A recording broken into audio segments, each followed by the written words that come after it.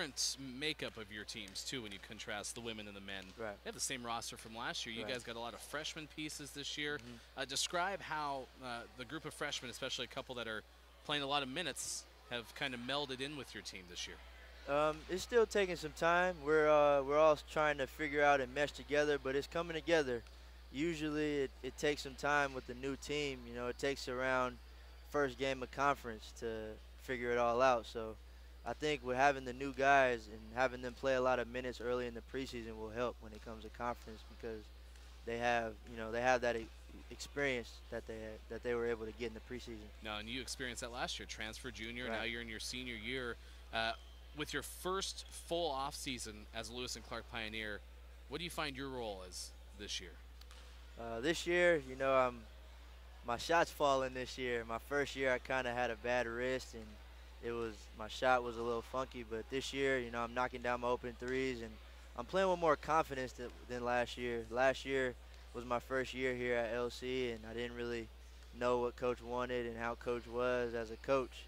So, now I feel comfortable, and Coach is asking me to step up and be a leader and always stay aggressive, So that's my thing this year, being aggressive to score or being aggressive to pass and being aggressive on defense. So that's my role, is to be aggressive and bring the energy for us. He's Markel Leonard, senior guard for the Lewis and Clark men's basketball team, joining us at halftime of the women's game. Lewis and Clark leading Warner Pack 41-20. You talk about head coach Denari Foreman. There's personalities in this world, and there's Coach Foreman.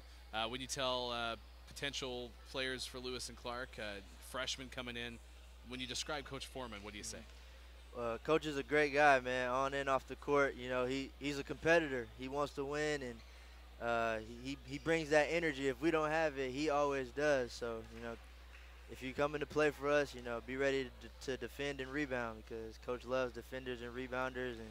And come, we love you here at Lewis and Clark. Well, and you think about, this team led, the NCAA Division III in rebounding margin just a couple of years ago. So definitely a staple of the game. Goals against Wesley and Wooster to get you set for the Northwest Conference. Block out. They're really athletic. Both teams really athletic. If we keep them off the boards and get ones and outs, I think we'll be in a really good position. Stop them in transition. Both teams like to really get out and run and, just execution.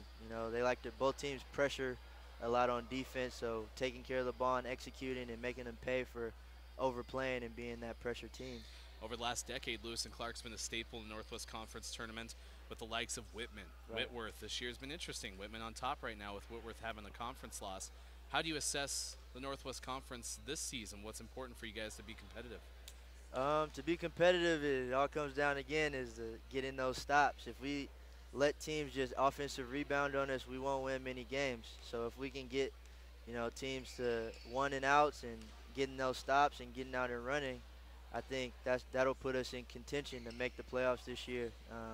Executing on offense, taking the right shots, getting the guys in the right position to score and to be successful. But it all comes down to rebounding and getting stops.